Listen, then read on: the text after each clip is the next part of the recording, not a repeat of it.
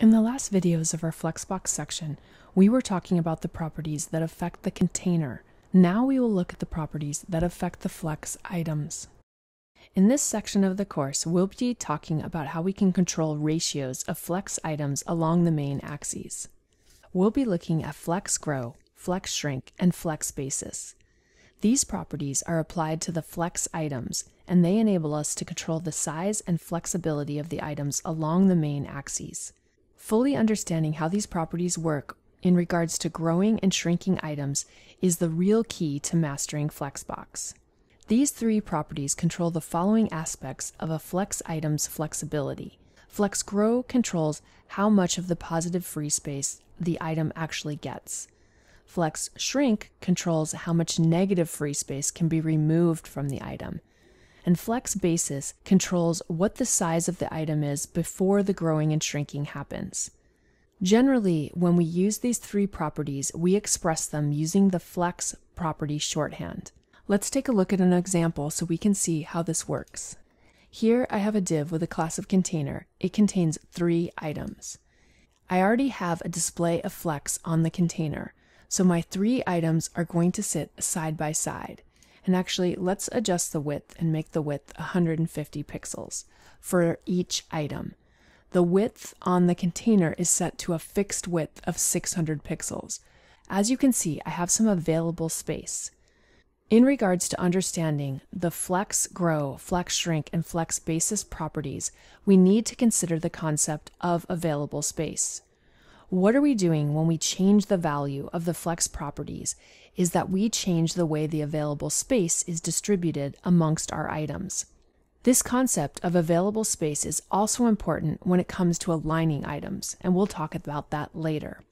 Here I have 3 150 pixel wide items. They are within a 600 pixel width container. And as you can see, I have some leftover space. My leftover space is basically 150 pixels. By default, any extra available space is going to appear after the last item. Many times we don't want this extra space, but we want the items to grow and fill the space. So we need to have a method of distributing the leftover space between the items, and that's what the Flex properties allow us to do. The Flex Basis property is what defines the size of the item in terms of the space that it leaves as available space. The initial value of this property is auto, so what happens is the browser looks to see if the items have a size. In our example, all of our items have a width of 150 pixels, so this is used as the Flex Basis. If the items don't have a size, then the contents size is used as the Flex Basis. If I comment this out, you're going to see how my items shrink. They're only going to be as big as they need to be to contain the content. The Flex Grow property, when set to a positive integer, is going to flex items so that they can grow along the main axes from their Flex Basis. This is going to cause them to stretch and take up any available space on that axis or a portion of the available space if the other items are allowed to grow too. If I go ahead and declare a Flex Grow value of 1 on all of the items and we refresh, you can see that now the items are going to be larger than 150 pixels. What we're doing is we're saying, let these items take up any available space in the Flex container. And since we're assigning them equal Flex Grow values, the value of 1, they're going to share the available space between all of the items, and they're going to stretch to fit in the container along the main axes. We can use the Flex Grow property to distribute space in proportions. If we give the first item a Flex Grow value of 2 and we refresh, you're going to see how item 1 now takes up slightly more space. What happens is any available space that is there, so we had 150 pixels, 2 parts of that available space is going to be given to the first item, and then 1 part each is going to be assigned to the other 2 items. Where the Flex Grow property deals with adding space to the main axes, the Flex Shrink property controls how it is taken away. If we do not have enough space in the container to lay out our items, and the flex shrink is set to a positive integer, then the item can become smaller than the flex basis. So if I go ahead and I make the width of my container 300 pixels, which is going to be smaller than can actually contain the items, you can see that they all shrink down and they equally distribute the amount of space within the container. If I assign a flex shrink to item 2 of 2, you can see that it becomes smaller than the other items.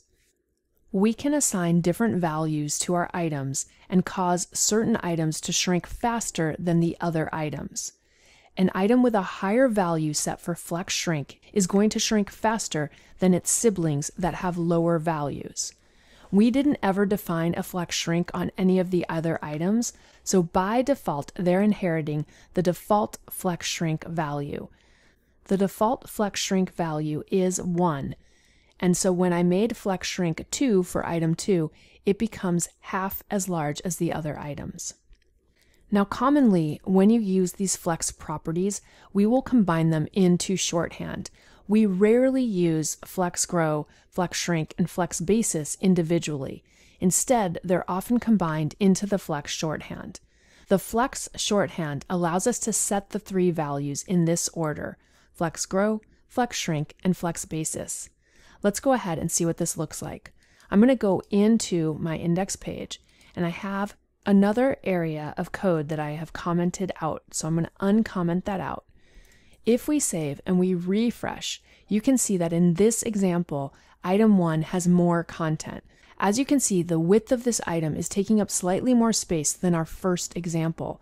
The reason why is that it needs to expand to accommodate the content that is within it. The web page is trying to render the flex grow and flex shrink properties the best it can, but the content, of course, is forcing this particular item to be wider because we have long words like placeholder, which are actually wider than the width that the flex container is allowing these to be. If we increase the overall width of our container to 600 pixels, you'll see that in both examples, the flex items are going to be equally spaced. And that is because we don't have to calculate this extra amount of space. There is enough room for them to have their initial width, and then they are growing to split the rest of the space on the page equally.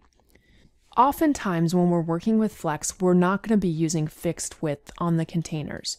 I'm going to target container 2, and I'm just going to set the width to 80%. If we save our page now, you can see as I resize my page, how the flex items will grow and shrink depending on the width of the page. We're going to make a more specific selector that's going to target container 2 and all of our items.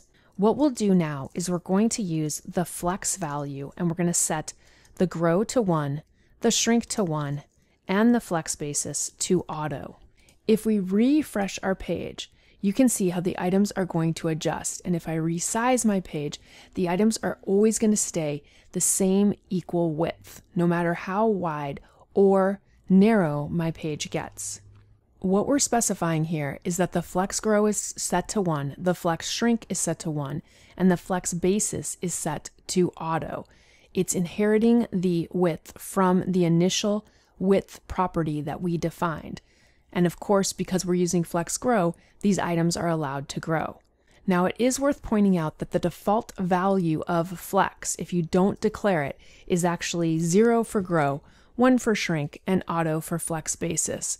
And this will be more reminiscent of what our page is going to look like before we added any sort of flex. You can see that these items are now simply 150 pixels wide. If the container was not wide enough to accommodate them, they would be allowed to shrink. When we set the flex basis to auto, the items are going to be set to any size that has been specified, or they will generate the size from their content. I'm going to go back into my HTML, and I have one other block of code. I'm going to uncomment this out. This is the same thing, except item 1 just contains item 1. We'll go back to our CSS, and I'm going to make a rule for .c3.item. And what we'll do here is we're going to set our flex value to auto. Flex Auto is the shorthand of setting the Flex Grow to 1, the Flex Shrink to 1, and the Flex Basis to Auto. And before we check this in the browser, let's go ahead and assign a width to container 3 to also be 80%. If we save now and we refresh, you can see that my items are going to take up whatever available space they can. And we looked at this before. If we do something like target one of the unique items, I'm going to target item number 2 in container 3. And we're going to redefine Flex. We're going to set the Flex Grow property to 3, the Flex Shrink property to 1, and we'll leave the Flex Basis at Auto. Now when I refresh, you can see that item 2 is going to take up considerably more space than the other 2 items. As I resize my page, that item is going to grow at a proportionate rate to the other items. It will always be 3 times as large as the other items, as long as the page is wide enough to accommodate that. I encourage you to experiment and play around with the Flex Grow, Flex Shrink, and Flex Basis properties. They can be a little confusing, but they are very important since they do allow us to be able to redistribute the items in conjunction to the available space.